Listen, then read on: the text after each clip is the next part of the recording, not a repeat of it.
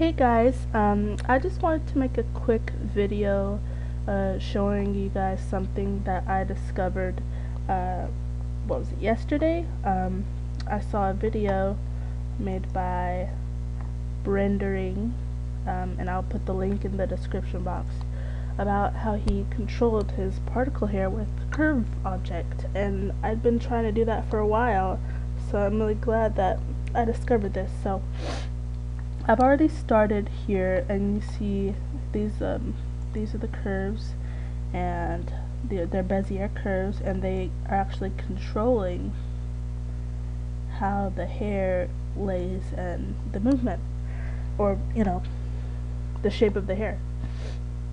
And I can Alt S to scale the tip, so I think it's really cool, and I just wanted to show you guys how I did that. Now, each of these curves are in their own group, so let me show you. This is group FL for front left.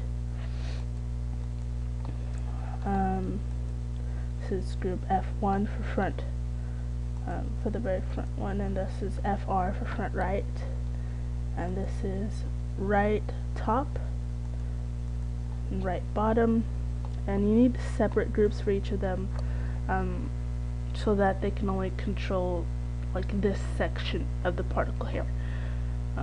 Yeah, so I just wanted to show you guys a little bit about how I do this. Now, if you want to do this, there are two things you really need. You need a curve, a Bezier curve is what I use. I haven't tried this with other curves, but I assume that it would work just fine. And you need an object with a particle system.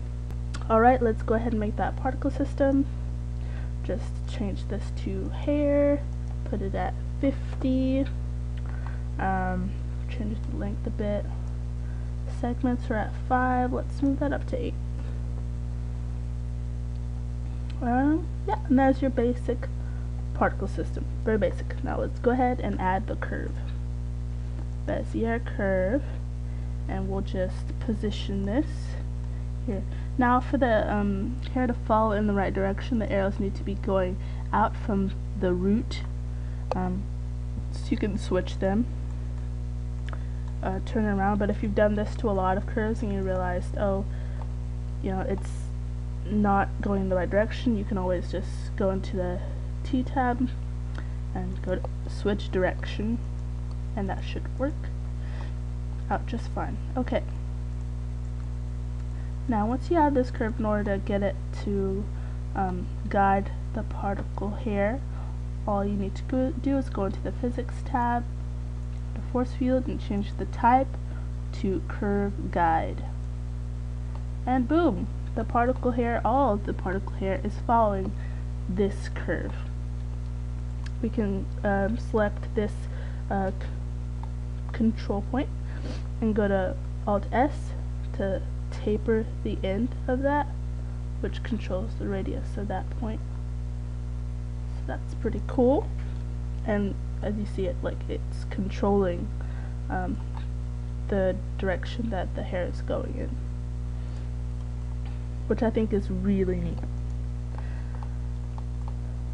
Now, if you want only half the hair to follow, then you have to have two particle systems instead of one. Say I only want this half of the hair to follow this curve. Well, I need to make sure I set my vertex groups, and I have two vertex groups, 1 and 2.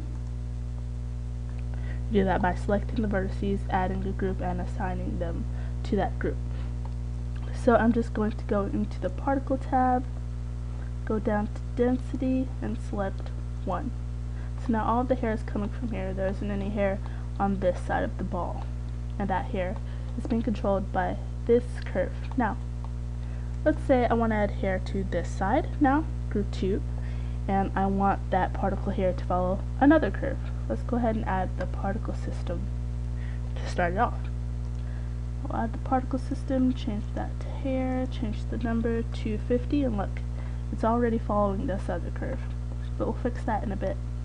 We'll change the density to 2, and even though all the hair is on this side, see, it's still following that curve.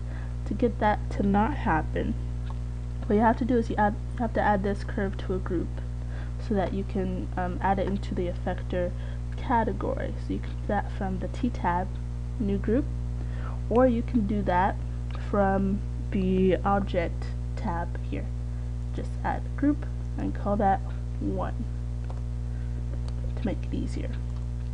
And we can go onto the ball and go to the first particle system and tell it its effector group here in the Fields Weight tab is 1. Right? Or did I have another group already called 1? No, it's called 1. Okay, but the other one's still following because we haven't added another Bezier curve.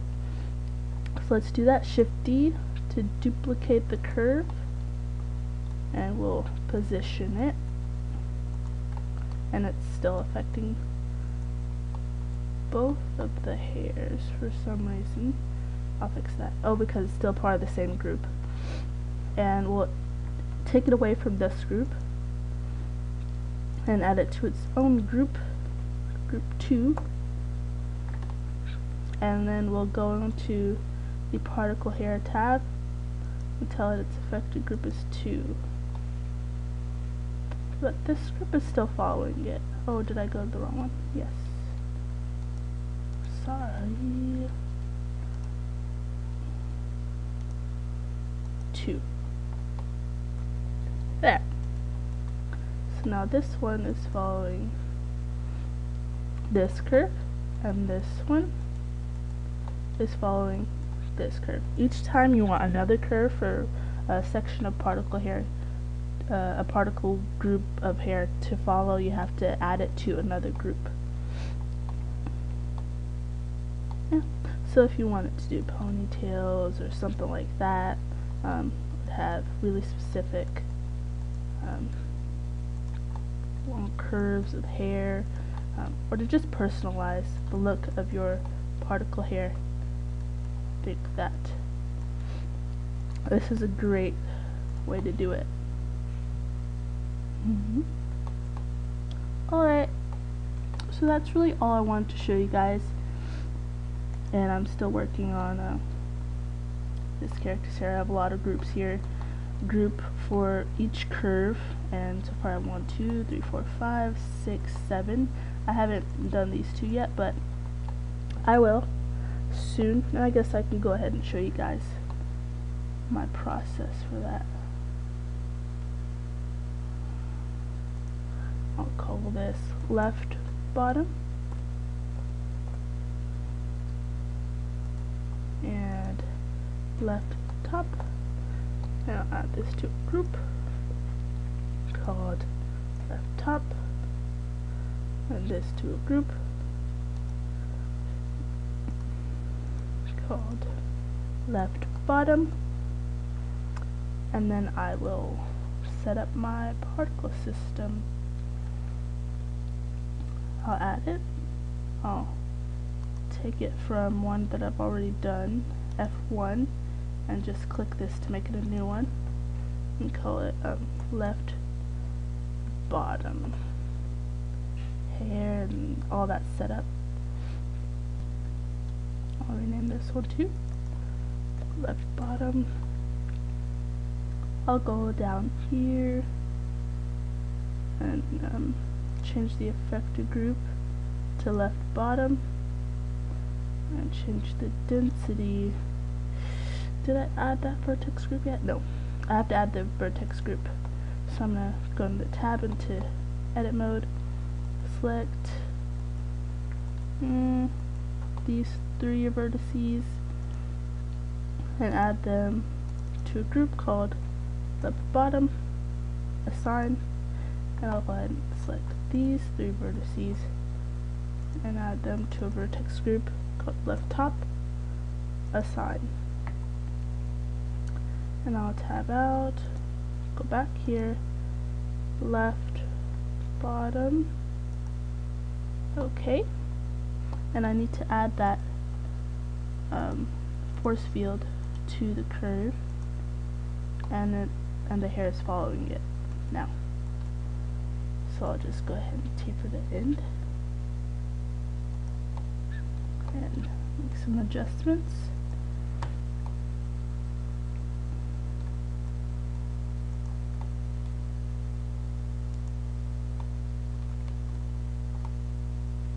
And I'll do the same for this one. I'll go ahead and add the force field group, curve guide, and I'll add another particle group